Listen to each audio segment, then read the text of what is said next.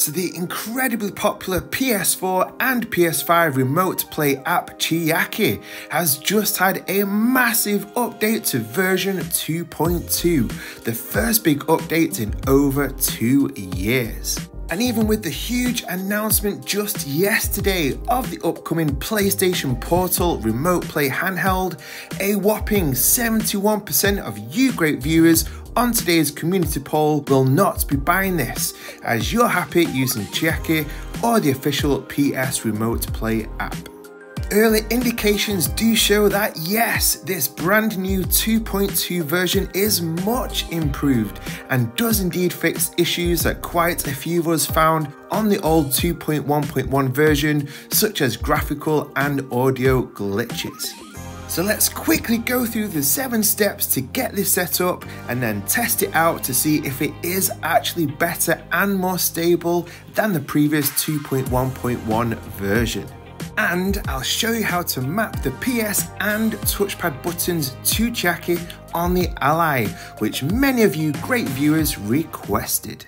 So let's dive straight in, and I've deleted the old Chiaki 2.1.1 version to make sure there's no potential conflicts. So step 1 is to download the very latest version of Chiaki, which is this brand new 2.2 release just days ago. The link is in the description.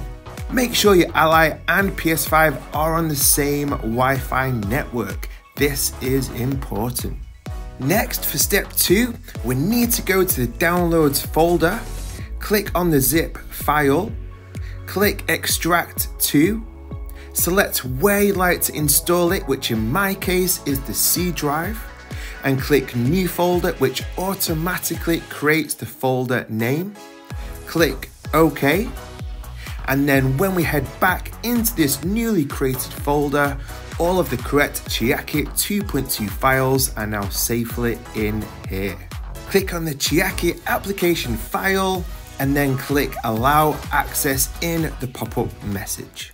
Now, if you followed the old 2.1.1 version of Chiaki tutorial right here on the channel, you shouldn't need to redo the FlipScreen games register parts, as this new 2.2 update found my PS5 console within Chiaki immediately. So if this is your first time installing Chiaki on your Ally or Steam Deck, follow those steps in that tutorial to link your handheld to your PS4 or PS5 console.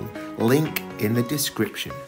For step 3, let's double check the correct settings are in place. Let's minimize the screen, click on the cog icon on the top right, and you'll see that Chiaki has remembered our settings if, like me, you've updated from the old 2.1.1 version of Chiaki. I'm going to tick this new box which extends DualSense support for attached controllers. Make sure 1080p resolution is selected, FPS is 60, and the audio buffer size is set to 4000. If for some reason that you do still experience any audio issues, then try experimenting with this 4000 value. For example, 17,200 seems to be a popular value that Chiaki users recommend too. By the way, make sure you're subscribed and turn notifications on so you don't miss any of these crucial updates to the Ally that we cover right here on the channel. And if you've learned something from this video, then be sure to slap that like button. You guys rock. The Rock, the man, and you looking like a broke-ass Burger King on crack. For step 4, let's fix the audio. As you may have noticed, there is quite a bit of audio crackling.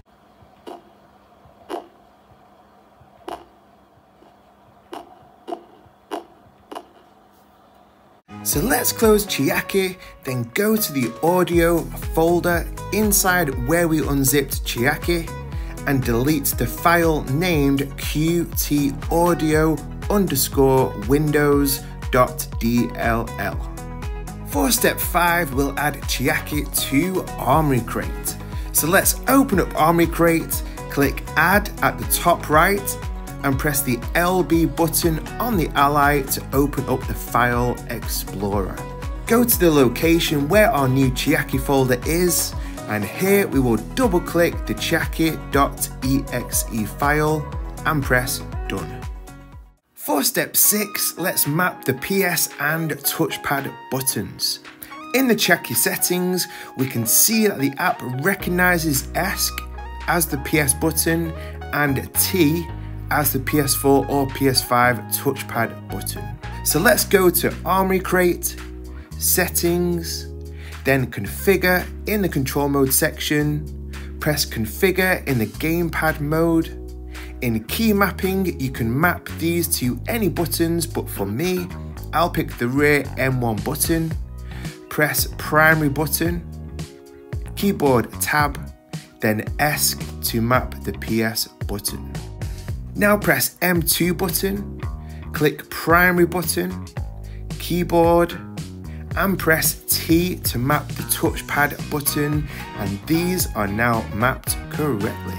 So in a game like Last of Us Part 2 right here, which is my personal favourite game ever, the M1 at the back brings up the PS button, and the M2 button on the left brings up the touchpad button, which in this game is the weapon inventory. For the final step 7, head back into Chiaki and get to full screen mode by just double tapping the screen. If you ever want to go back into window mode, just double tap the screen and again to go back to full screen mode. You are now fully set up on the brand new 2.2 updated Chiaki version. Yeah! So let's do a quick test to see if we notice any graphical or audio glitches.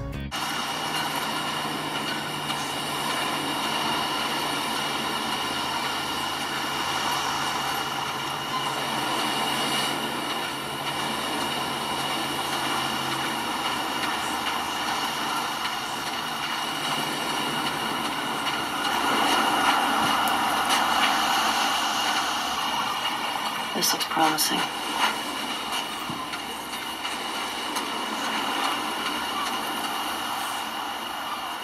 Yes, Ellie, it does look promising, and from my early testing, to me it seems massively more stable than the old 2.1.1, and I'd love to hear if you've noticed any improvements and what they are in this brand new 2.2 update of Chiaki, so let us know in the comments. And as a little extra bonus for watching right to the end of the video, I'd love to share this awesome quote.